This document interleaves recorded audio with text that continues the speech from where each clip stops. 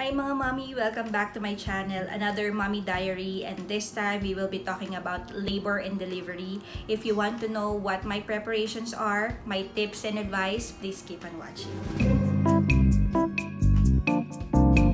So mga mommy, before I go with the advice, let me ask you a question.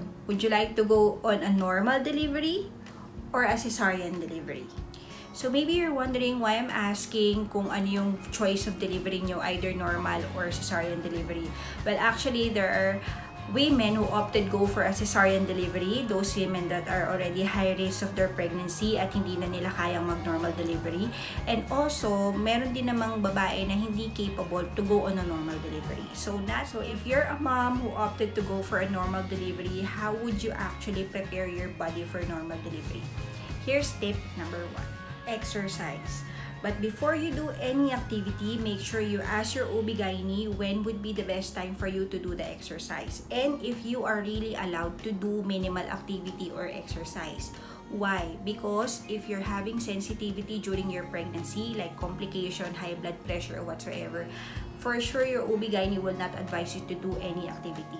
Even just 15 minutes a day, 15 to 20 minutes a day of walking, not speed walking, just a regular way of you walking, kasi hindi mo na rin kakayanin yung sobrang bilis na walking, especially if your tummy or your belly is big already. For sure, the OB-GYN, they will not advise you to do activities on early pregnancy, on early stage of pregnancy, because ayaw nilang mag-lead to sa miscarriage. So for sure, activity will always start on the third trimester. I mean, believe later part ng third trimester. So walking would actually be the best exercise for that.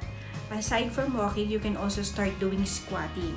But before kayo mag-squat, make sure na gawin nyo muna yung highest level ng squatting before you go lower and lower and lower until you reach yung pinaka-maximum or peak ng squatting. Bakit? Huwag nyo bibiglain yung katawan nyo, especially kung hindi pa naman kayo due, kasi baka mamaya mapaanak kayo. Every exercise na gagawin nyo, make sure na i-coordinate nyo sa OB nyo at alam niya kung ano yung mga activity na ginagawa nyo. Kasi siya din mismo magsasabi sa'yo kung advisable ba sa'yo na mag-squatting ka or walking lang. Kasi hindi lahat ng activity or exercise na para sa pregnant women applicable para sa lahat ng buntis. I remember on the later part of my third trimester, my OB advised me actually to watch my diet, not to gain so much weight if I really wanted to pursue for a normal delivery, because as per her, the more you gain weight, the more it would be complicated and the more it would be hard for me to go for a normal delivery.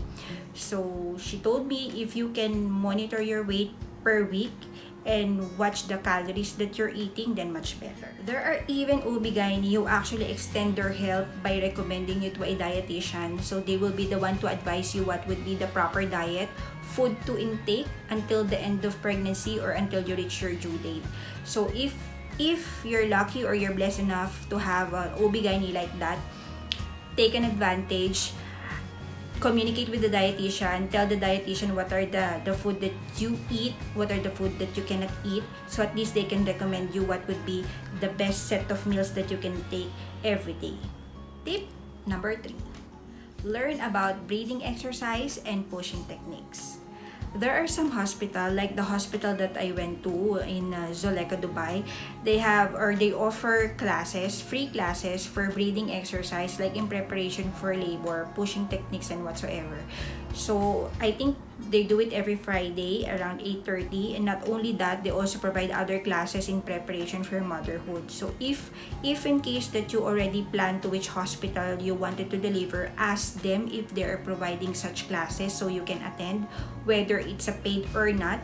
If it's your first time to deliver, I think it's better for you to attend the classes, so at least you can prepare yourself ahead of time para hindi ka rin mahirapan. Those were my top 3 health-related advice when it comes to preparation for labor and delivery. So aside sa mga health-related tips and advice, meron pa akong advice na mai-share sa inyo. Ano yun? Tip number 1.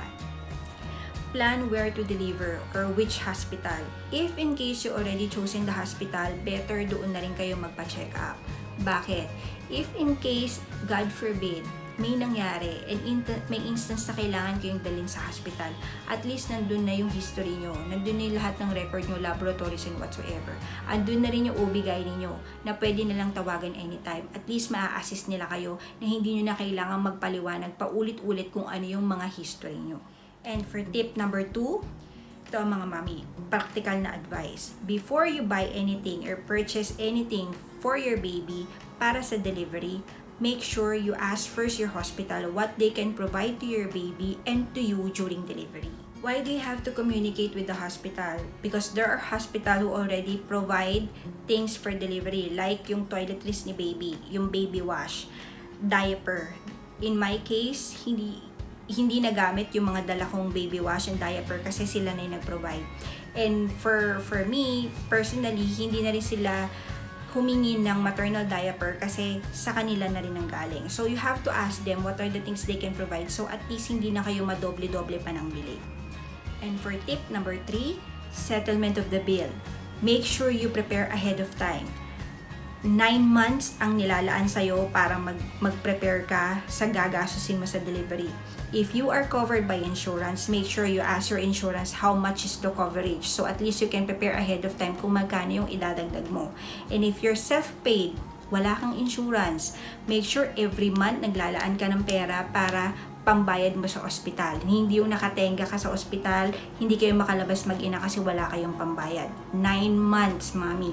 Huwag sayangin ng 9 na buwan nang hindi nag-iipon. Okay. To help you save or para makapag-prepare ka sa pera, ask the hospital kung magkano ba yung charge nila pagka normal and cesarean delivery. Bakit kailangan alamin mo yung dalawa? Kasi you never know. If you're already forecasting yourself that you will go on a normal delivery and then all of a sudden something happened and then you would go for an emergency cesarean section. So, kailangan meron kang pondo. Don't think only on one side ng story pagdating sa pregnancy. Not everybody would go on a normal delivery. So, always prepare ahead of time. So, mga mami, aside sa mga tip na binigay ko, health-related man siya o hindi, ang pinakamahalaga is i-prepare mo yung utak mo sa kung anong pwedeng mangyari. Huwag laging one-sided. Huwag mong iisipin na dahil gusto mo normal delivery ka. Bilog ang mundo. Pwedeng maaring normal delivery ka pero pagdating mo doon, cesarean ka pala. Nasasabi ko to kasi I went through that. Why? Napaka-possessive ko sa pag-exercise, sa paglalakad. Like sa trabaho, hindi ako masyadong umuupo. Gusto ko lakad ako ng lakad. Lagi ako may activity kasi sabi ko gusto ko normal delivery. Nung end ng trimester, yung 3rd trimester ko, I watch what I eat. Hindi ako ganun na nagdadagdag ng timbang kasi gusto ko nga normal delivery. And lahat ng laboratories ko, everything was normal. And then ang ending, cesarean ako. Yes, mga mami, you heard it right. Despite of the exercises, despite of the diet, yes, cesarean section ako. I'm not discouraging you not to do exercise or I'm not discouraging you na i-avoid yung mga tips ko kasi every pregnancy, every woman is different. Sa akin, nagkaroon lang ng instance na kailangan ng i-open kasi 16 hours na akong nagle-labor at hindi na nag-open yung cervix ko. And nagkaroon na ako ng grade 2 to 3 na meconium stain. So, nag-decide na ang doctor na kailangan na akong buksan. So, ayoko nang i-prolong yung agony, ayoko namang mapahamak yung anak ko. So, I decided, okay, go with the cesarean section. Doon sa mga mami na naglo-look forward for a normal delivery at hindi na normal delivery, don't get disappointed, don't get frustrated. It doesn't mean na hindi mo siya inire, it doesn't mean na hindi ka ina ka pa din. It doesn't make you less of a mom kung hindi mo siya inire. Yung pinagdaanan mo ng labor, yung hiwa, recovery, and everything, that makes you a tough and strong mother. Mommy, when it comes to labor and delivery, there's no perfect preparation. Okay?